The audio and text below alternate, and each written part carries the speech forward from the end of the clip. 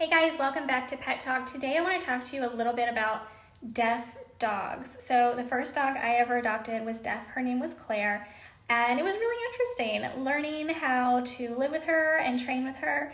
So one thing, I get this question a lot, especially on YouTube. So make sure you're following the Pet Parenting Reset on YouTube.